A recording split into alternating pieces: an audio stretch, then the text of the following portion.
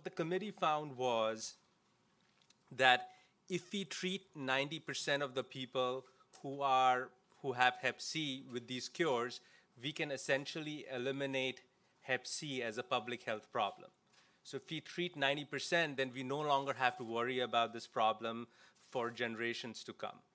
And the charge for us was, that sounds great, but how are we going to afford this? How are we going to manage to treat 80, 90% of the population so that we can eliminate this? Because at current prices, that would have been billions and billions and billions of dollars of spending, which you could see the prisons could not afford, the Medicaid program could not afford, and so on.